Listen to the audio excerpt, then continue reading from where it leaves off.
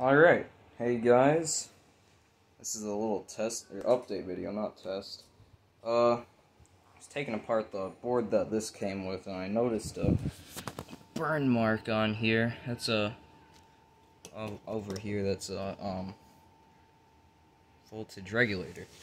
Because when I saw, I originally was looking at this, I'm like, whoa, what happened here? And I saw that. So, yeah, this is actually that board is the one that came off the normal IFP-2000 or 2000. So yeah, this can do voice evac, like I said, but like a long time ago. But the panel doesn't lock for some reason. I don't know why. But I'll try and figure that out later. Anyway, now for the part you've all been waiting for.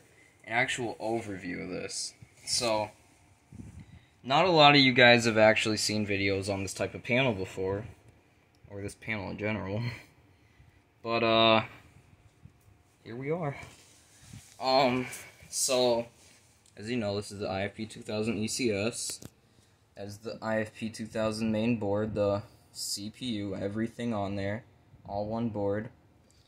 This is the Silent Night ECS VCM, and that stands for Emergency Control System, not control, Emergency Communication System, and then the VCM is Voice Control Module. So this does work. I was just playing around with it a few seconds ago before the video started. I don't have the amplifier hooked up yet. I'll probably do that in a later test. Update. I never actually pushed this to see what would happen yet. Oh yeah. Cool. See, then when I do that, I could actually page like specific circuits. Like the way this is set up was, well, this is actually defaulted now, but I had a lot of floors, as you can see. Now, I do not think that these messages are actually saved to the panel, so I'm going to actually try and get this programmed by the same person that I got that specific IFP-2000 from. But yeah, let's get to the part you've all been waiting for. You're not going to hear anything yet, because obviously I don't have any speakers hooked up, but let's just mess around with this. So, I'm still pretty new to this, so I'm still trying to figure things out. But, in order to actually play a message from here, the first thing you have to do is hold down this ECS control button. Then it beeps. Then, on here it tells you to select one of these messages. So, choose message and activate output areas. Let's say I want that one to go. Or, no, actually, it told me I have to pick a message first. So let's do an all clear message.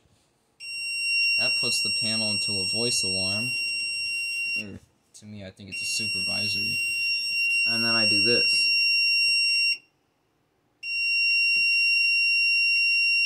I don't think I could do that, actually. I'll just suck this out. This panel is huge, so sorry if my hands are shaky. I'm putting my hands all the way out. But that's what that says. What does that say? I'm using my phone to see what it says. Engage microphone for microphone mode. Well, let's do that.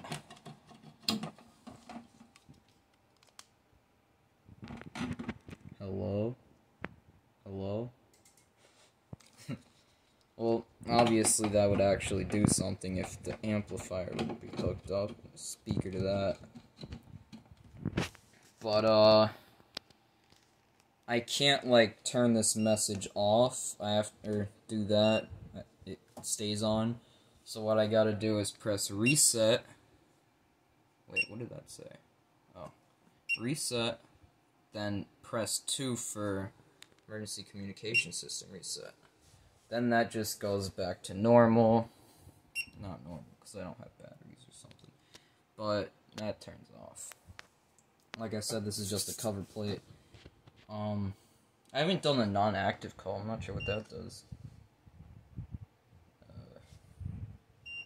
It doesn't do anything, actually. Wait.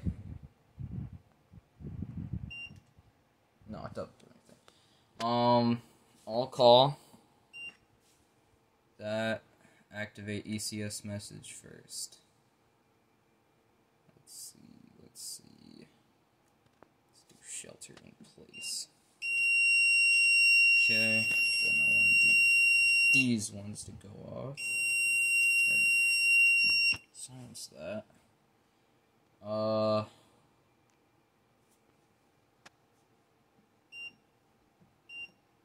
I don't know how this works. I'll figure it out though. Then I could do switches to that. Alright, let me reset that. Reset that.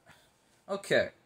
I guess I'll end the video off here because it's kind of taking a lot of time actually. And I gotta clean my room. But yeah. Look out for a video like extremely soon on this. Ow. But yeah, thanks for watching. Hope you guys enjoyed this video, because I sure did. See ya.